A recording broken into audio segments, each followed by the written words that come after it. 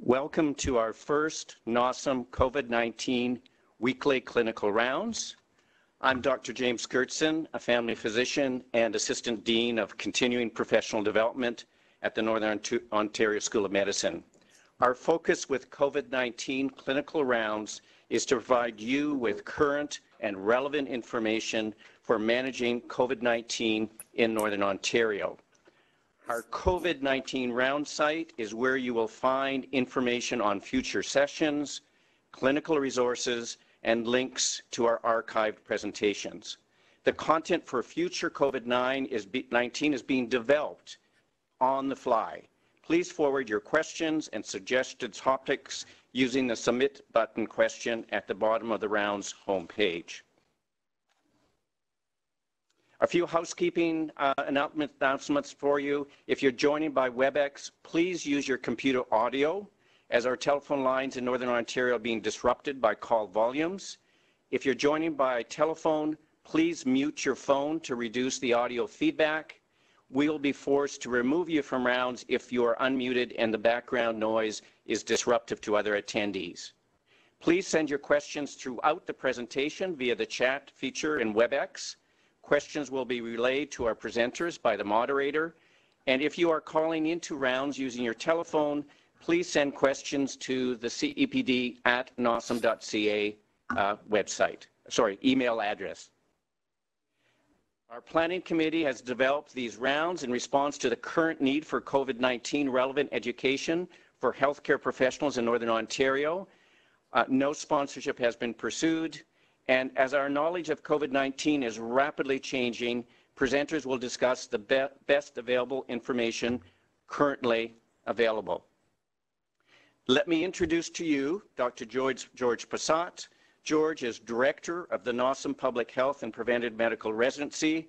George has assembled our team of presenters and will moderate our questions today.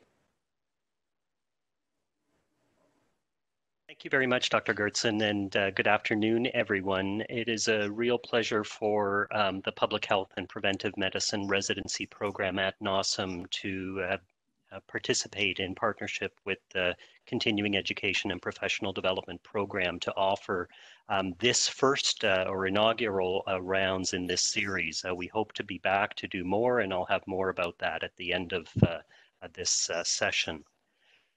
We are privileged today to have several infection prevention and control experts joining us.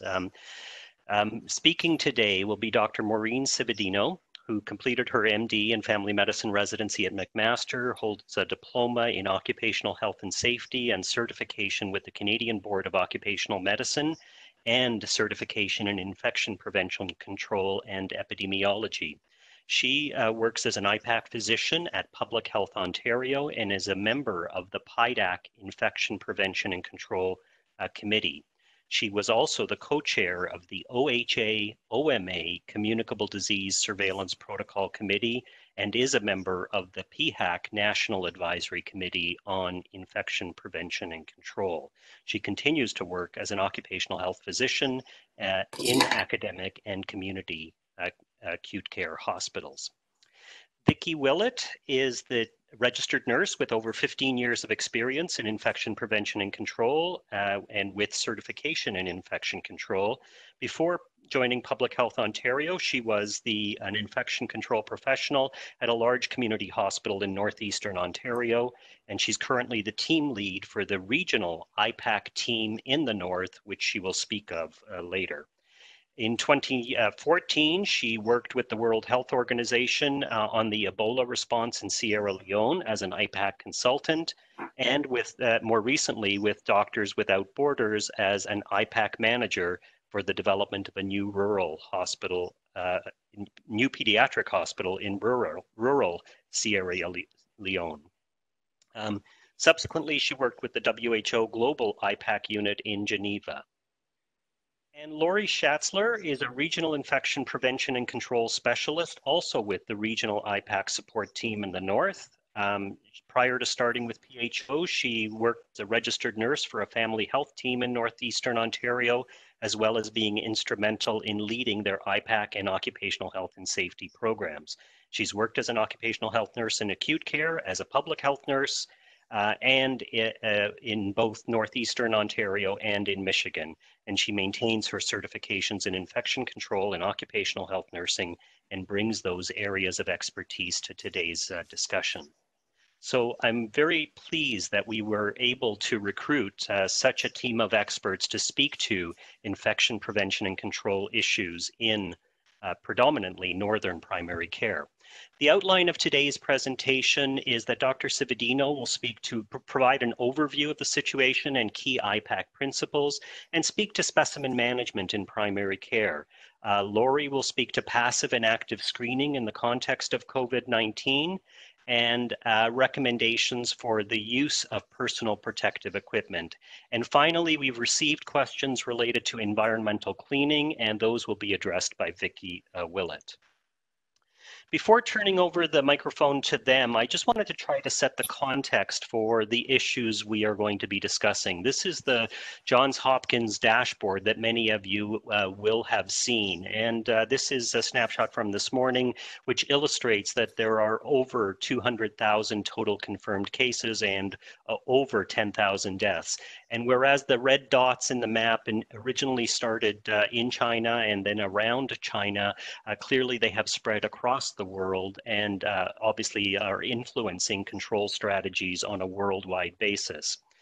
It's remarkable to think that in the context of the number of confirmed cases that have occurred, it took approximately 2 to 3 months to register the first 100,000 confirmed cases and only 12 days to experience the next 100,000 confirmed cases, indicating the degree to which this is expanding around the world and obvious from the map that we just saw in terms of the number of countries that are affected.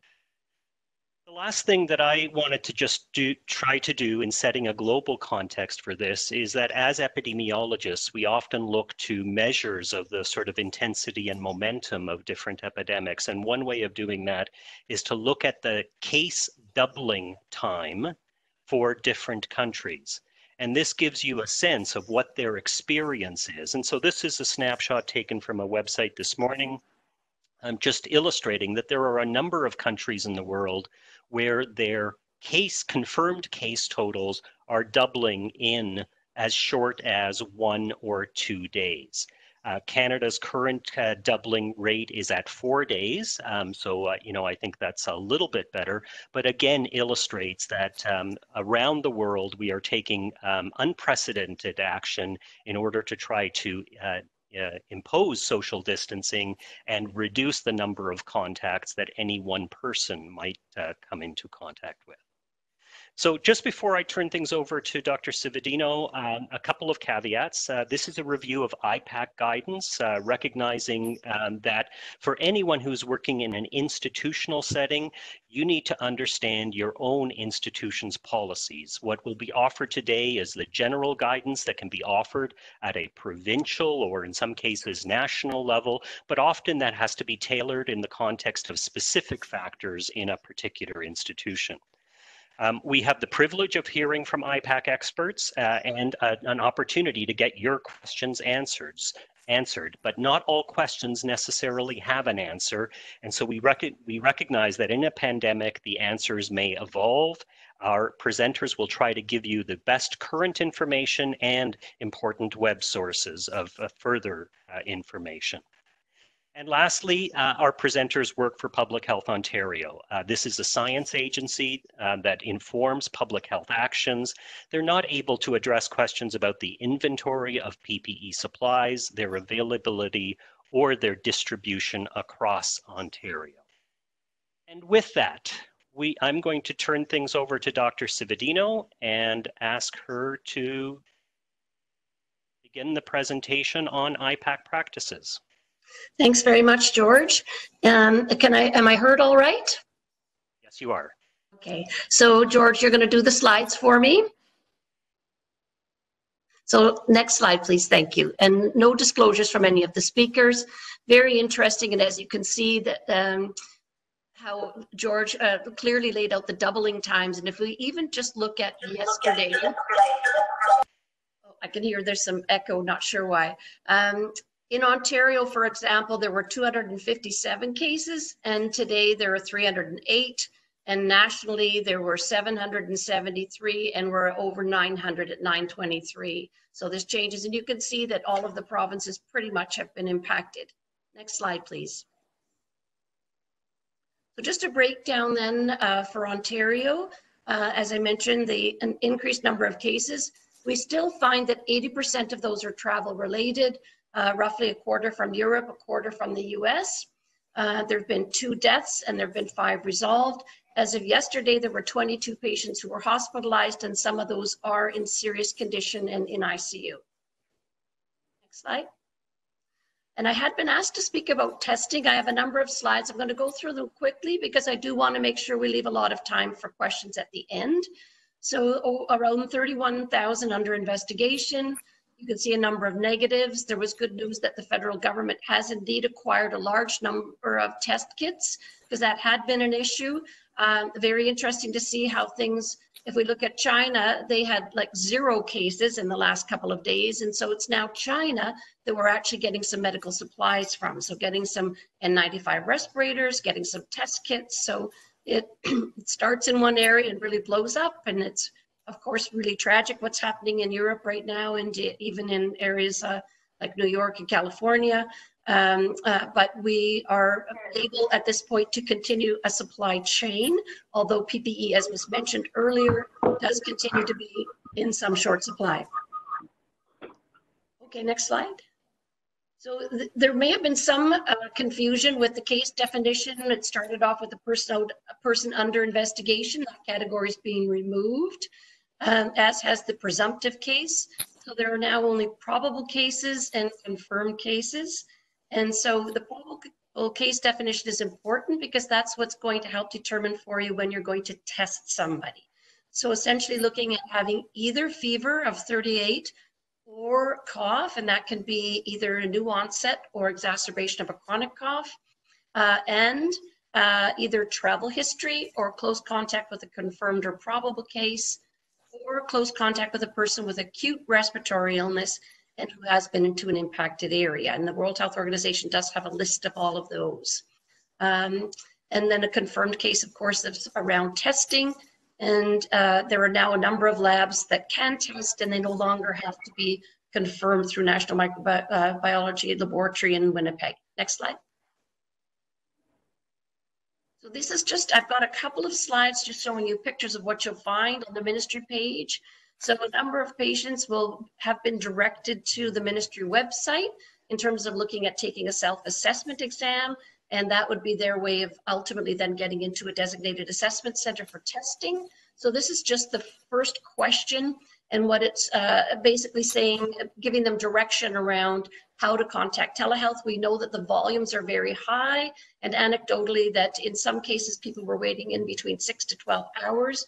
It probably varies by region, but there has been understandably a real push on call volumes. And you might even notice, as was mentioned earlier in the call, just even regular phone lines and things, hospital call lines, there's just so much volume at the moment. Next slide. So this is if you open the self-assessment tool tab, this is the first question you'll see, is trying to differentiate those who are very ill from those who have symptoms and may be positive, but like the majority of people who have COVID-19 actually have relatively mild symptoms, more flu-like symptoms. So if they answer yes to these questions, they're going to be directed then to contact a clinician and possibly be seen in emergency. Next slide. So just a reminder about routes of transmission. You'll recall when this first started, following Justice Campbell's SARS Commission for Precautionary Principle, initially with an unknown virus. We were looking at managing it in airborne, using an airborne infection isolation room with negative pressure, and also using N95 respirators. That was also a real concern in terms of supply.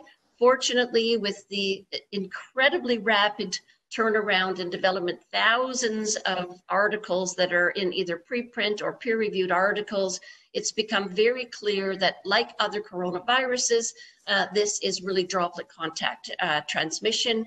There are some exceptions in that if you are artificially manipulating an airway, such as aerosol-generating medical procedures, then in that situation, an N95 respirator is probably still indicated, such as intubation, bronchoscopy, sputum induction, nebulized therapy, which you'll see more commonly in children. Any nebulized salbutamol in adults really should be done by meter-dosed inhaler, and it's really just the salbutamol in kids that you would be using that for. And if there is high-flow oxygen therapy or BiPAP as other examples. Next slide, please.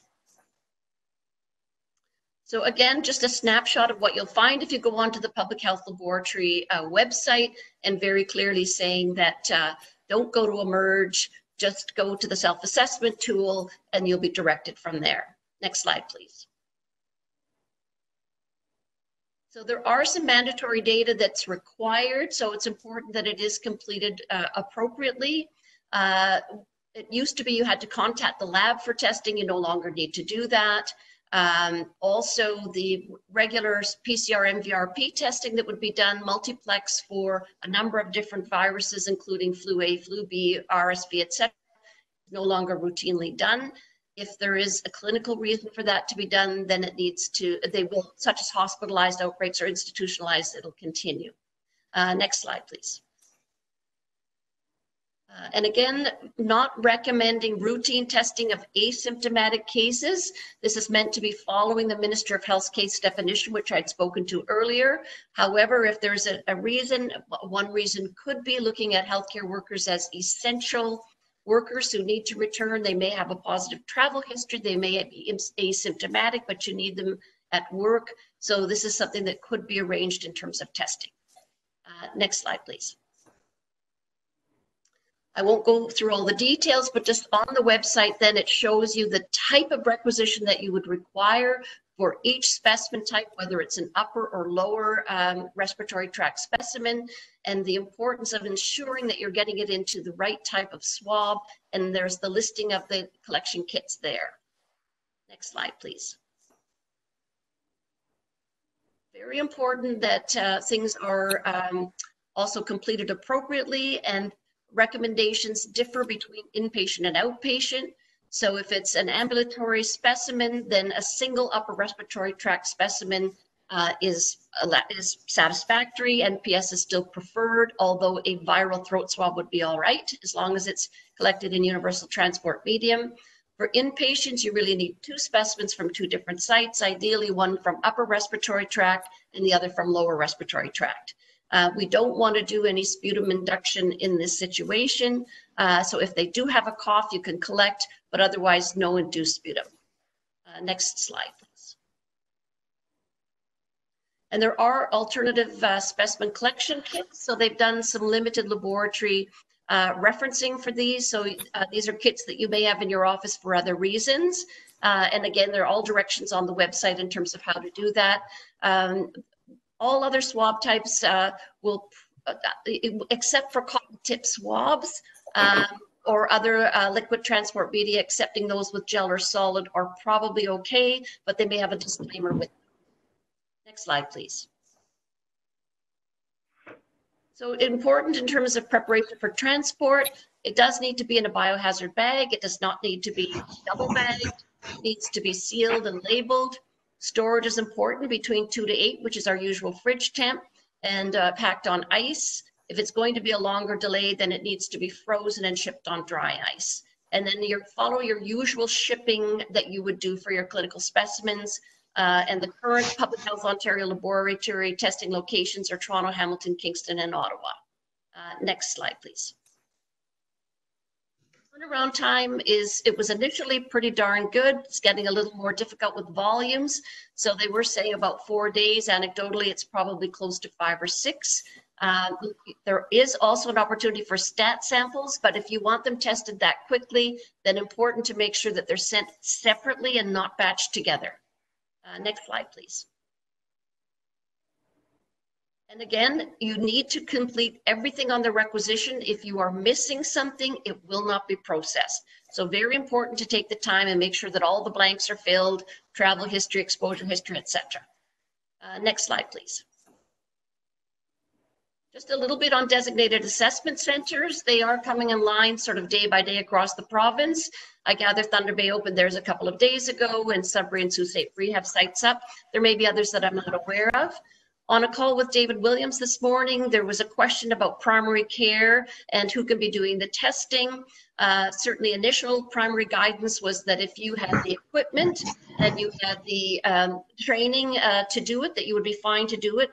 We know it can be done under droplet contact, so you do not need an N95 respirator. A surgical mask is fine, but eye protection also, gloves and long sleeve gown.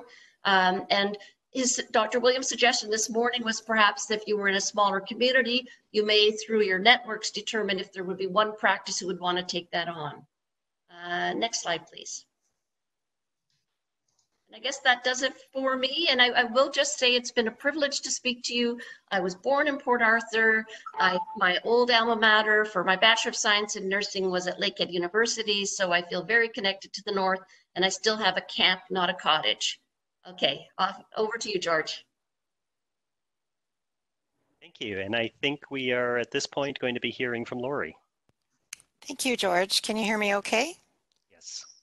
Wonderful. So I'm going to be briefly going through passive and active screening and personal protective equipment for your clinical office setting for COVID-19. Next slide. And we are recommending both passive and active screening. So your passive screening, you probably already have in place signage at your main entryway into your clinic and at front reception.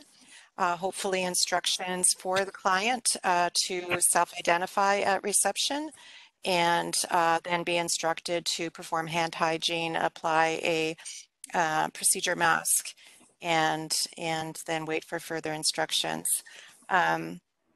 There is some sample signage on the Ministry of Health website for you, and we have a resource sheet we'll be providing you after with those links.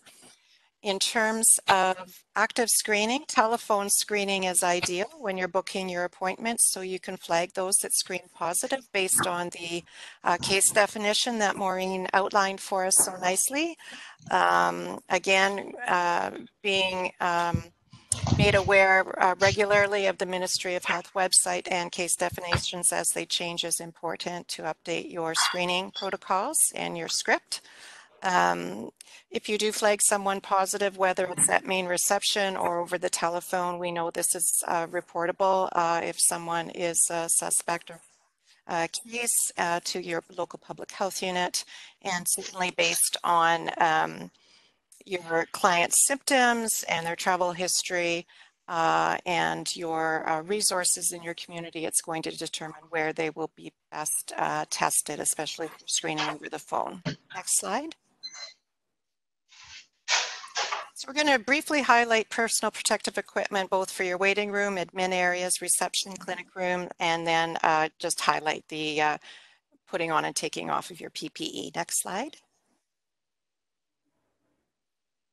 In your waiting room for your clients, as we mentioned, we would want them to apply a surgical or procedure mask if they can tolerate that.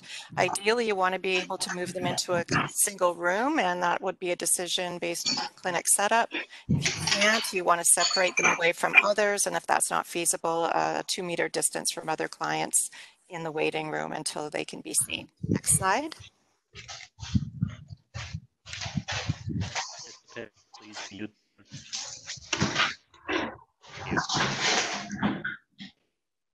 Thanks, George. Next slide.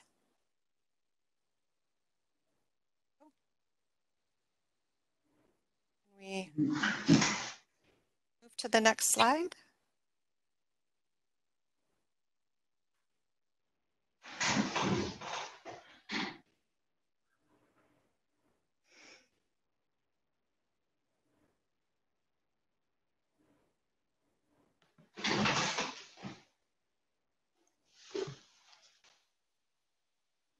George, are we able to move to the next slide, or is someone else able to move the slides for us?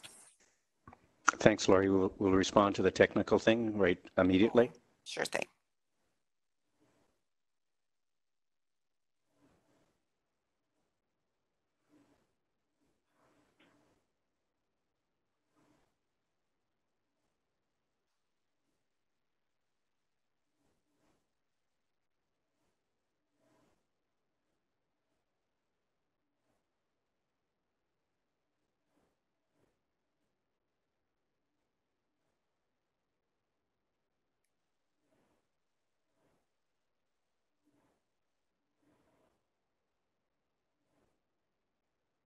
If you can still hear me while we're waiting for this, just like Dr. Cibadino mentioned, there's been a change from using airborne precautions for doing nasopharyngeal swabs and throat swabs to droplet contact precautions. So it changes the availability of your staff now to do those in your clinic sites. Sorry, Lori. The internet cut out for a while. I am back online and I'm going to be trying to share that presentation again. Okay. Are you seeing the slide? I am. Okay, and I think we were on this slide. All right, so everyone's back on now. So thank you, George. So in our reception area, if you do have someone who has, you are suspecting or it has been confirmed to have COVID-19, you want to make sure they have a spatial distance of at least 2 meters or separation by a physical barrier, and then ensure they have a procedure mask if tolerated. Next slide. For your clinic rooms or an assessment room to do a clinical assessment on those with suspect or confirmed COVID-19, healthcare workers will be performing the droplet contact precautions. That includes your surgical procedure mask, isolation gown, gloves, and eye protection. Next slide. And in the clinic room, we hope that already your client has been asked to perform hand hygiene and be provided a surgical procedure mask if tolerated. Next slide. For your environmental service workers or your clinic staff that will be cleaning after and between consultations with these clients, droplet contact precautions is recommended for those clinic rooms as we've outlined here. Next slide. And the order of donning and doffing is listed here. Public Health Ontario does have lanyard cards that you can download for your staff if you need them. But this is the order for hand hygiene, then putting on your gown, your mask or respirator, your eye protection and gloves. You're going to remove your gloves first, remove gown, perform hand hygiene, eye protection, mask or respirator, and hand hygiene again. Next slide.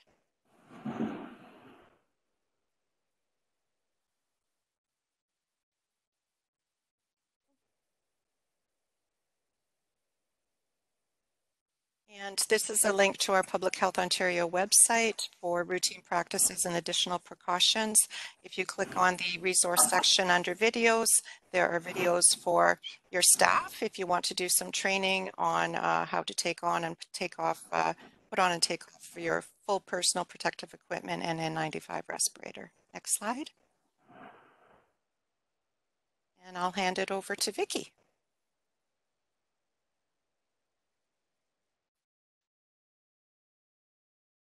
Thanks, Lori. So I'm just going to keep going because we really want to make sure that we leave enough time for all of you to ask the questions that you have. And I'm going to just spend a few minutes now talking about environmental cleaning in the clinical office setting. Next slide, please.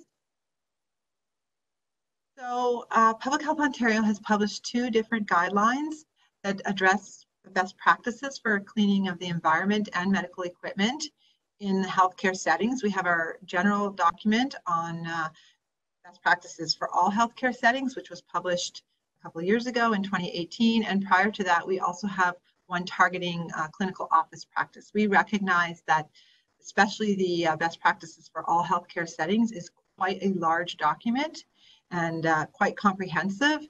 The clinical office practice setting document kind of pares the information down for you, and you might find it much more practical in an office setting.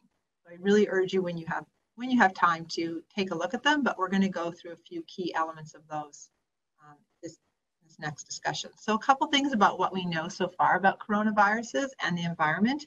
And please keep in mind, and I think Dr. Cividino has mentioned this, the information is evolving rapidly. And so at the bottom of the slide, you will see a link where we have posted synopsis of various research articles that are being published. And I believe there's a new one coming out today as well. But so far, we're really seeing that, like other coronaviruses, they seem to be viable for days to weeks, maybe even hours on surfaces. There's different studies that are showing that they can pick up the viral RNA, but what exactly that role plays in terms of fomite transmission is not really clear. And so really it's about looking at the research and continuing to look at what's being posted on the internet to see what we should be doing about cleaning, but so far it's not really clear what the role of fomites are in indirect transmission. Next slide, please. And so keeping all of that in mind, and as I mentioned, we have these documents available in Ontario. Our approach is really to focus on having a process to ensure adequate cleaning and disinfection following any kind of clinic visit from your patient. And rather than having a lot of separate procedures for different organisms, we're trying to focus on doing one really good job at the times that we need to do it.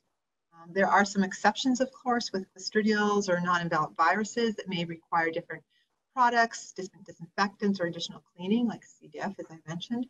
But this is a droplet contact spread virus. We know it's relatively easy to kill with our disinfectants. So the key principles I really want to urge you to keep in mind are to keep a good routine cleaning and disinfection process in place. Really pay attention to your high touch or frequently touched surface areas, including your waiting rooms, and to make sure that you are using the appropriate product, that you're using a hospital grade disinfectant that has a drug identification number or DIN. And next slide, please. So when to clean? In the clinical office document, there is a little table, which you'll see here on the side of the slide, and it talks about key things to clean either between the patients, such as even armrests on chairs, parts of the exam table, certain pieces of medical equipment. Toys are really important. Things that you need to look at cleaning at the end of the day or when visibly soiled. And we're getting into doorknobs and even these high touch surfaces you may want to increase a little bit more frequently, but different telephones, wall mounted items, you should have a process in place to ensure that at the end of your clinic day, these are thoroughly cleaned and disinfected. And then there's items that should have a fixed cleaning schedule. Things like refrigerators, ice machines, other pieces of equipment that you may have in your office setting. And those should have a procedure where they're cleaned on a rotating basis and, of course, visibly soiled. And so I really urge you to take a look at this table in the clinical office document. So next slide, please. Just to remind everyone that you need to make sure that your cleaning is being done well, and there should have some sort of observational method at a minimum to assess how well that cleaning is happening in your office. And we know, especially in the north, a lot of places are contracting organizations that come in after hours to do cleaning of your clinic or your office. So you just really want to make sure and have that conversation with your provider that they are able to properly clean your clinic, that they're using the right products, and that they can meet the standards that you need to be done when your clinic is being cleaned. So that would be a key message there. Next slide. And so that was a really quick overview of cleaning. And like I said, we're happy to take questions at the end. And we just really want to reiterate again that the information that's been presented today, you will get the slides. It can also be accessed on our website. And we keep telling people to go to the website and review it frequently because information is changing quickly. And you really need to keep up to date and access those resources on a regular basis. Next slide, please. And this is just another little picture of the guidance that's out for primary care. It was published in February 11th, and you will see that the screening questions, the case definition that are in that document have already changed. So again, going back to checking the websites and making sure you have the right information. Connecting with your local public health unit is really important, especially if you're seeing patients that are maybe looking for advice or have concerns about travel and maybe symptoms. So you do need to connect with your local health unit. And of course, if you have questions about managing IPAC issues in your clinic, our IPAC team here at the North is available. You can certainly give us a call or send us an email, and our email address is here on the slide for you. Next slide, please. And I think with that, we're going to turn it over to you, Dr. Passett, for managing questions. Thank you. And let me just check as to whether you're able to hear me. Yes. Okay. And so, James, we probably have received some questions from via the chat or by email. Are there any that you would wish to share with us? Sure, George. First question. I'm living in a community as a healthcare practitioner with no access to the recommended COVID-19 swabs. Can you review again with me what other swabs I could be using?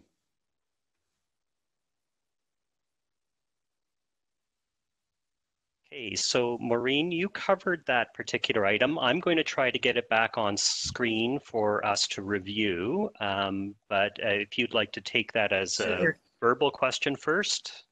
Yeah, so it's probably in about the middle of the deck there, and it is on the Public Health Ontario Laboratory site. So if you look, it'll give you like a number, like one that you would do for trichomonas, for example. So there's, it has a whole set with hyperlinks in terms of alternative swabs and ones that you would you may have in your office anyway.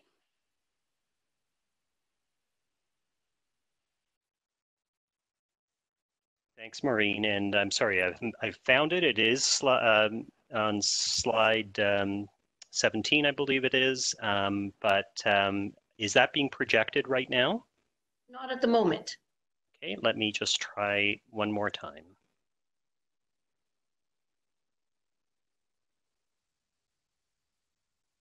Yes. So it looks a little small. You probably want to put it in slide mode. Yeah, I'm going to do that. So there's the set of additional kits that can be used as a substitute, and I hope that addresses the question from the first question we've received. And again, the details will be on slide 17 in the deck that you will have access to. So George, a question that kind of follows up with that. So I'm in a community and for whatever reason, I don't have access to any appropriate swabs, which again might happen in a very small community in Northern Ontario.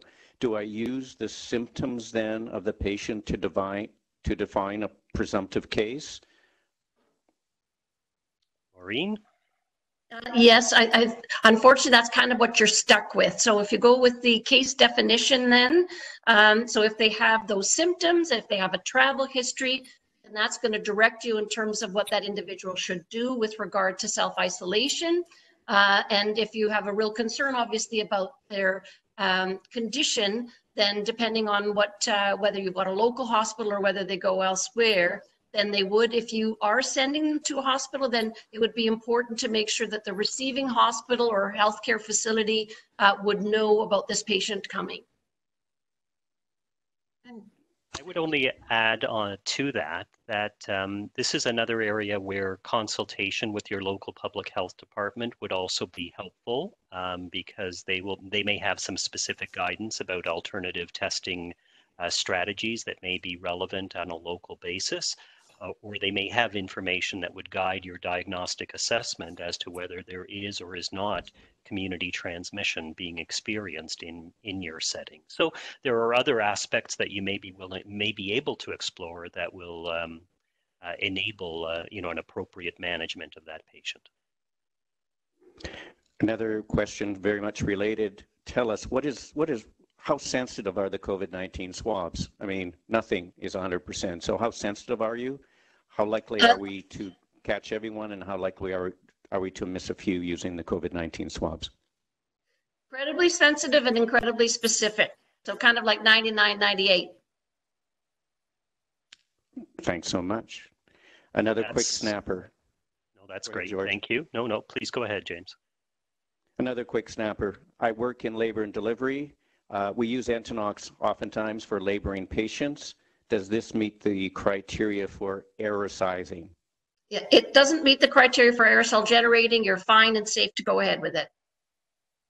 And so that means as a practitioner, I don't need to be again looking at that extra protective equipment. Is that what you're saying, Maureen? Right. So you'd be following whatever your routine practices would be and what you would be wearing in that setting. Great. Another question. I've got a busy clinic. Yes, I'm trying to limit who comes through the door. Are we suggesting that every patient who comes through the door into my waiting room should be wearing a mask, or are we suggesting that every patient that comes through the door should be doing social distancing in my waiting room? Yes, so kind of a two-part question.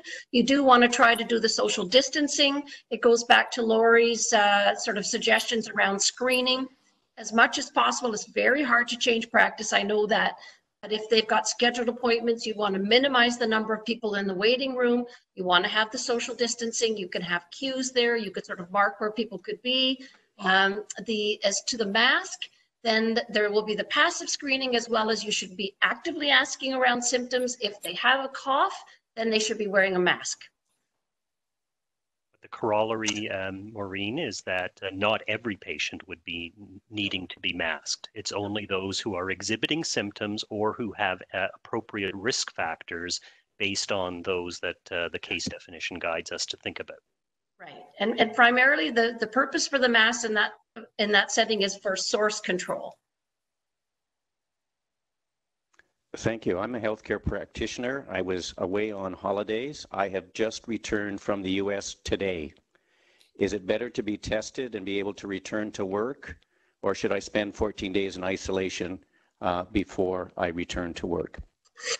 And that comes down to a little bit, and I think that Dr. Williams, there's a second directive that I think has come out today that we have not had a chance to fully review, but looking at who is considered to be an essential worker as far as that goes. So if you are, say, for example, delivering babies and you need to be there, there isn't somebody else who can do it in your place, then yes, that would be an example of where you would be looking to test and at the very least be able to self-monitor. So you could self-monitor for symptoms. If there's the staffing to allow that either from a family practice perspective that you go offline and do virtual care, then it's better that you actually go into that self-isolation. We know particularly in the US that they have not been doing testing. They have done fewer tests than we've done in Canada. You know, the difference in terms of population, and that there's been tremendous community transmission in many, many areas, California, New York in particular, Washington State, but many other areas as well. So US, which would have maybe 2 weeks ago been considered to be a relatively safe place for a travel history, is now coming up to not quite to where Italy and Spain and Iran are, for example, but is not far off. So ideally, self-isolation. The other recommendation, if there were any children traveling with you, that they would also need to be self-isolated for 14 days. And if I'm going to swab myself because our community needs people back, we're running short.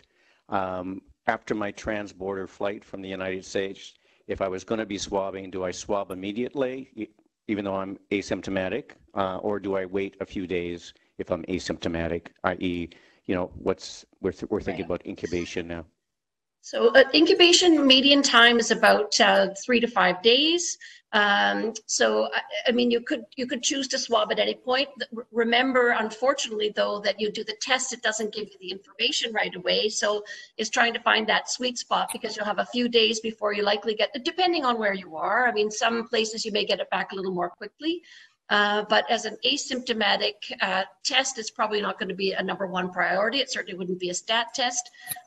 If there's the ability to stay home for a few days, if you actually got through to the 7 days, we do know that very few people after day 8 actually become infected. So we do have that 14-day window, but most of them will present symptoms if they're going to by day 8. Thanks, Maureen. So just a quick reminder to everyone, the slide set will go up on our rounds presentation website. So look for it. We'll get that up as soon as possible this afternoon, and that's where you'll find it. With the limitation on face shield and eye protection, we're going to run out of equipment. Can you advise whether face shields and eye protection can be cleaned between patients, or whether we should be disposing of them immediately if we have a shortage? Sure. So actually, eye goggle type should absolutely be able to be cleaned in between. So that would be one that you could reuse and reuse as long as you're following the proper cleaning recommendations. Face shields at the moment are considered to be disposable, but that's one of the things that I think Dr. Williams might have been getting at. If you were looking at, if you had a number of people that were going to be tested, say that you had a clinic in your community, you say, you know what, we're going to do this morning or this afternoon or whatever, we're going to test 25 people, then you could wear that same face shield if you put all of your gear on. And if the only thing that you're doing with that person, then you would just really need to be changing out gloves primarily. And remind us again, how do we clean our eye protection equipment if we want to be reusing it reusing it from one patient to another? Right. So you should ideally be wearing gloves. But I know, of course, it's difficult because we're trying so hard to preserve all of our PPE. And then you will have the cleaning wipes that are there. So as long as it has a DIN number, so in the same way that Vicki was sort of speaking to cleaning surfaces, it would be considered a surface, so that you would clean the inside and the outside of that. But ideally, to protect yourself, you would be wearing a pair of gloves when you do that. And then you perform hand hygiene after that. Thanks. We're asking really specific questions. I've just seen a patient. I've had some protective, personal protective equipment on. I'm in the primary care setting. Do I take my equipment off in the room? Do I go outside and take it off? And then finally, how do I dispose of this equipment? Does it go into the regular garbage? Do we need a special garbage? How do we keep that soiled PPE equipment once we are disposing of it? So I think key thing is to remove it exactly in the order that Vicki had spoken to, or Lori, I guess, on that one, and try not to disturb things. But it's the key thing.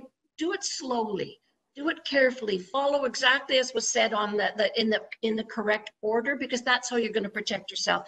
We know that healthcare workers have gotten into trouble. Certainly they did in SARS. Mostly in terms of how they doff their equipment. It's not as important in terms of what order and how you do it when everything's clean, but when you're taking it off, it's so critical in terms of performing hand hygiene in between those steps. So once that's done, it's fine to go into the regular garbage, and you would just put it into ideally a garbage that's lined with like a bin with a lid, and then you're going to perform hand hygiene. Can I just add one comment there, Maureen? Yes, please. Just to address, ideally you're doing this outside the clinic room. If you have the space in your clinic, and especially if the patient is still in the room, then you want to step out of the room and remove your PPE and perform your hand hygiene. So you might want to look at your clinics and figure out where that kind of space could be. Looking at your exam rooms and looking at, if you're finished seeing the patient, but they need to get dressed and finish up to leave your clinic. When you step out, you need to kind of look at where you could stand and remove your PPE in a safe way that you're not bumping into things, and that other people aren't going to bump into you, that you have your garbage right there so that you can put the items that are disposable into the garbage. As Maureen mentioned, there is no requirement for special waste. It is just regular waste. And to also have a place where if there is anything that you're going to disinfect at that moment, a reusable item such as a face shield or goggles or something like that, that you have all of that right there so that you can then wipe them down right at that moment, and your hand hygiene equipment is right there, some hand sanitizer. So really take a moment to go back to your clinics and figure out where that could take place in your clinic. It's George. Vicki or Lori, I wondered if you might speak to what, the rationale for why hand hygiene is done twice in the doffing sequence. This is something that we have a lot of learners online as well, and it might be useful to reinforce this particular point, because otherwise the intuitive action would be to only do it once at the end.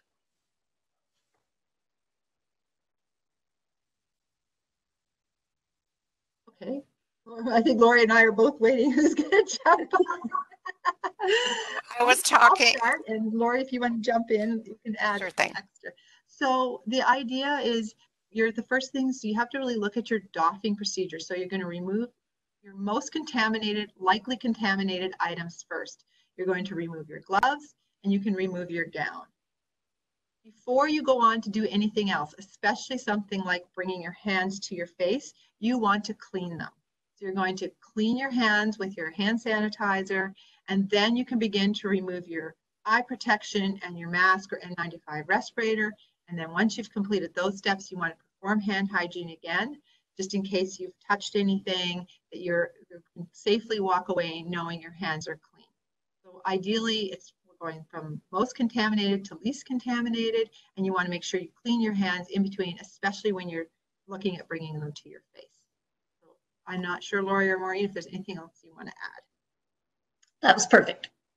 Yeah, that was good, Vicki. Just know that the hand hygiene technique, we do have good videos for that. It is usually 15-second rub. So you want to make sure that that hand product has dried adequately when you're applying your PPE, so you can get those gloves on appropriately. So maybe I will just make a comment about hand hygiene. Something that we really sort of take for granted. We don't necessarily do it well. For each of us, if you think, when the last time I washed my hands, how did I do it? You probably spent about 6 or 7 seconds. You really need to do that 15 seconds or you're not going to have enough friction if you're using soap and water, because that's what you're counting on. So when you're using liquid soap, and you should never use a bar soap, that's just for your shower. If you have even in your a shared bathroom in your home, you should have liquid soap in it. So then you're using the lubrication of the soap and the water if you're washing your hands. So the 15 seconds in between your fingers, base of thumb is often an area that's missed, sort of in around the nails, and fronts and backs. So your hand actually goes up to your wrist, don't forget that. So really, really important. That's a key thing in terms of trying to reduce those microorganisms. We know that it's droplet contact, so they are going to get onto your hands that way. That we also know that either alcohol-based hand rub or soap and water are effective. They both need to be done for a minimum of 15 seconds. Alcohol-based hand sanitizer are a little bit harder to find, so soap and water still is effective, so to remember that. And also, if you are using ABHR, it needs to be at least 60 to 90% of either ethanol or isopropyl alcohol to be effective. So I'm washing my hands. Does the temperature of the water make any difference for the hand washing that we're all doing? Not particularly. They say typically tepid. People often want to make it very hot, but you're not going to be sterilizing your hands. So it's really more the running water and the friction and the duration of time. Maureen, going back to the question that you answered before, because we have a couple of people that are still really wondering about this. When using Entonox for laboring patients, what we are finding is that those rooms do have scavengers in them already. Is that in any way challenging the advice that you're giving us that Entonox does not be classed as an aerosizer, or is this a question that is not 100% clear at this point? Back to you. It was a question that came through Public Health Ontario. What I can do is try to find the more definitive scientific answer about that, and perhaps if there's an email or some way you could connect me, I may be able to get back to that. But that was a point of discussion over the last 48 hours and was determined to be a safe procedure, not aerosol generating. So I think what we can do, we are organizing these COVID rounds on the fly. We will identify some of these questions that might need a little bit more clarification, and we will look at a way of having these questions posted with answers as well, knowing that that is consistent with what our knowledge is today on March the 20th. One more question. Does it matter with washing your hands? And again, these may seem like very granular, but they're really important still. Does it matter what kind of hand soap you use for washing your hands? Liquid soap versus bar soap?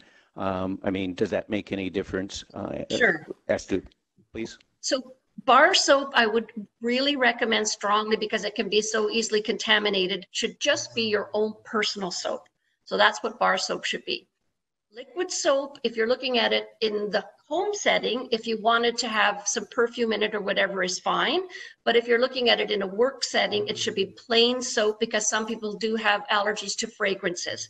The other thing I will say is antibacterial soap is not recommended. It's not to say that it won't be effective, but often things with triclosan, for example, will cause a lot of drying to the skin. So one of the things you really want to do is not only clean your hands, but preserve, because the skin on your hands is really your best barrier for protection. So you want to make sure that you've got, that your hands are moist. So you're using emollients. So you're also, the other thing that you should have pretty much at point of care then is also a pump where people can also moisturize their hands.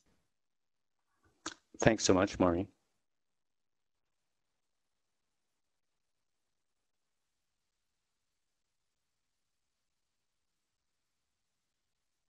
So our commitment to all of our audience is that COVID-19 rounds will start on time and end on time. So a couple things. We have captured all your questions on chat. If they weren't addressed, we'll be sharing them with our team this afternoon and look at providing answers on our website as soon as possible. As mentioned, this presentation has been archived, and that we will be posting that as quickly as possible, and that the handout that was mentioned, along with some of the up-to-date links, those are on our, again, COVID-19 rounds website. Look for resources, and there's a tab there that goes from there. As mentioned, we want to improve on these rounds and make them more effective for you as a practitioner. On the COVID-19 rounds site, there is a post survey. It will take you 3 minutes. Please complete the survey. If you want a study credit certificate at some point in the future, fill that out and you'll be asked to leave your name and email address. We will keep track of your attendance over the next number of weeks and months and then send you one certificate down the road. We'll be coming back on March 27th, a week from now, 9:30 Eastern Standard Time. And again, this will be our regular time. You can put it in your schedule. You can ask colleagues to join us, etc. George will be back to moderate next week's session. And George, could you share with us what we'll be presenting and talking about next Friday at 12:30? So next Friday, we will continue to try to answer some of the questions that have come our way. There'll be a focus on some of the epidemiologic and public health management issues associated with COVID-19. These include issues around the case definition, its interpretation, the risk areas. But more importantly, it's the ways that you may need to be thinking about talking to your patients about the social distancing, the self-monitoring, or the self-isolation, and what all of those concepts mean, and the type of very specific advice that you can be guiding your patients through.